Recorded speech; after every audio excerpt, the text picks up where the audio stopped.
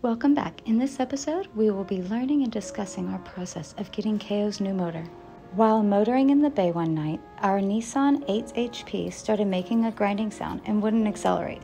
Unfortunately, there was nothing wrapped around the prop, so it wasn't going to be an easy fix, and knew that meant we had to sail to our dock without any wind. In 3 hours, we went 300 yards and successfully made it home.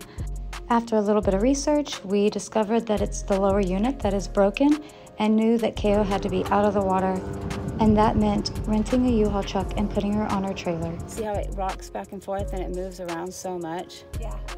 I'm not sure if I don't think it's definitely not supposed to do that. It's also important to note that I have no idea what I'm looking at. With the motor's manual and YouTube in my lap, I just start taking things apart. After calling around, I learned that they don't do repairs on the lower unit because they don't make this motor anymore.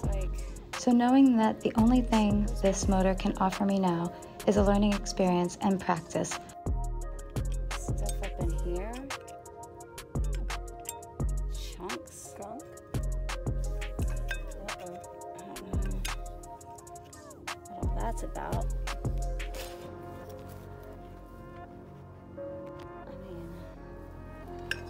When it's on there, the propeller is not slipping.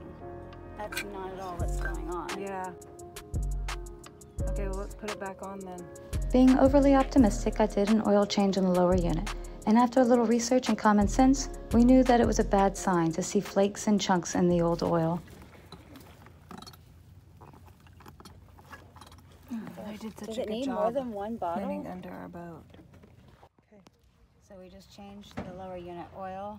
I think I noticed some flakes, but it's like this putrid green color.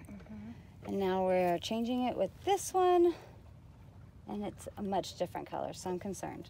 Also, we saw the flakes that everyone warned us about, so we're just gonna wait for it to fill up till we see it start to spill up right there. And then we're gonna screw that closed so it won't drip back out here when I unscrew that. And I just changed the spark plugs too. That's kind of fun. Oh, you already put the top back on, so I can't show the camera. I didn't even think to film changing the spark plugs. After all that, we put the earmuffs on the motor to see if there were any improvements. It's amazing and quite funny that when we bought KO, she had the earmuffs on board and we initially didn't even know what the device was for.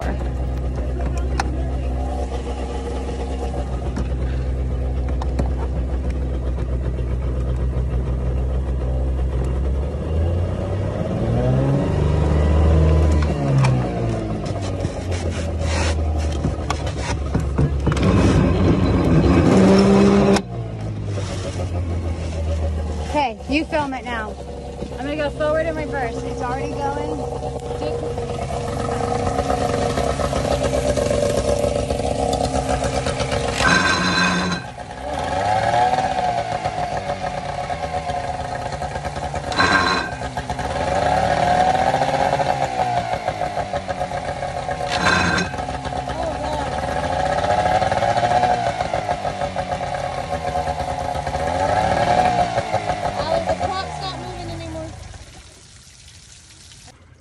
This is the moment I just got off the phone with the Nissan dealer. I said we had to bring the motor to them.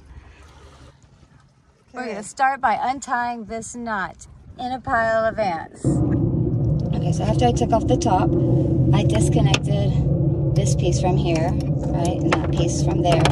I disconnected the fuel pump line from right here. See that? It just kind of pops on and twists. And then I'm gonna unscrew this piece. That's disconnected from there. I'm going to leave that on there. And that's it. That's all we have to document for now. Okay. Look, this is everything we have to disconnect from the control box. Are you looking at the colors?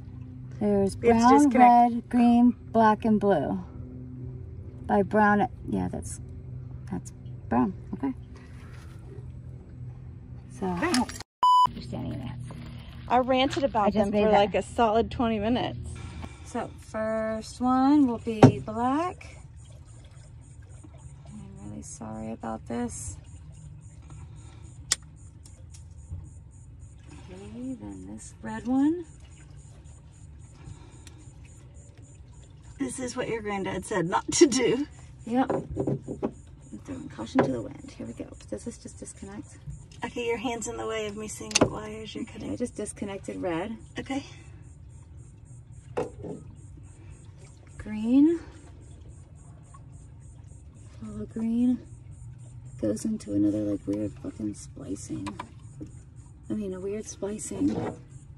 Well, if they spliced them and put them together with that, surely they can do it again. That's what I'm hoping for. Okay. Now we have brown. Looks like they've spliced brown like a dozen trillion times. Super cool. Let's do that also. All right. And then you can pull that cord. We'll just tuck all that back up in there. Well done.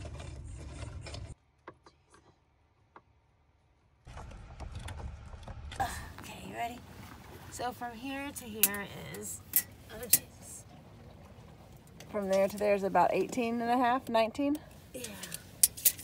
There to there is 17. Okay. Here and here And how much is that? 15. Okay.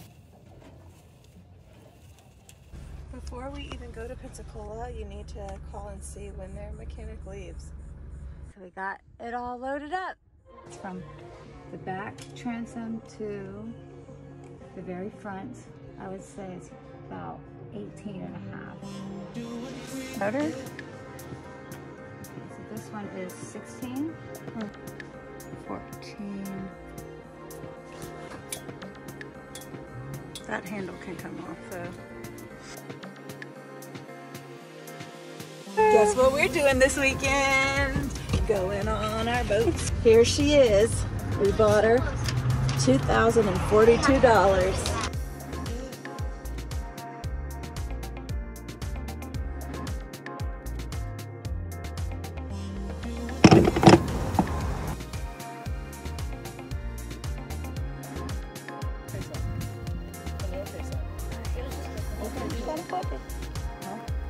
It was dripping out of the carburetor.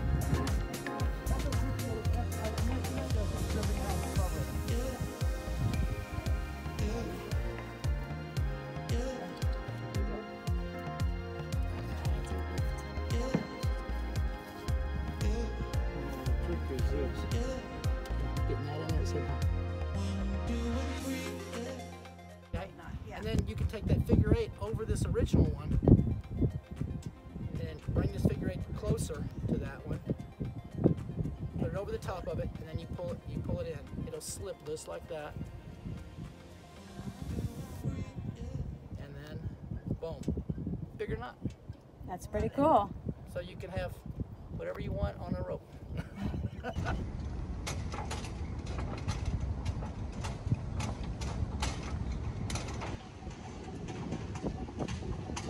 All right. Oh man. Smooth, It's gonna take a little bit. slow, and quick. That's it. I don't It'll hear take anything. it'll take a couple to fire up. Hey!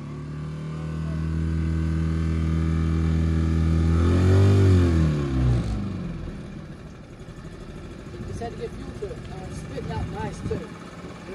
It's got a nice water spit.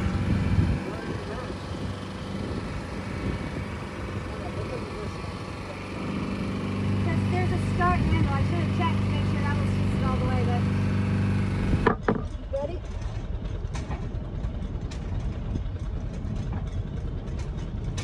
Stop. remember it tries to flop. I know, that's why I said stop.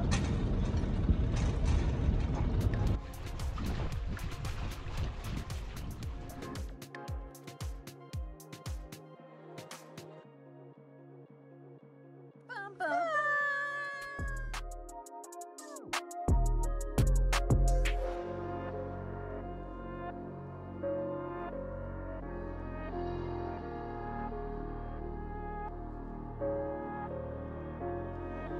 Okay, that's what I thought. Untie from there.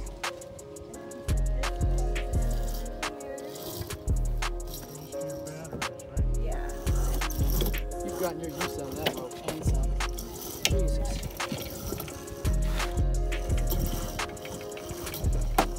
Alright. And then over here, same, you untie it. It goes backwards through the top and then back in through here. White tape on the back. We just replaced the traveler line. Look at it. So pretty. Actually, Excellent.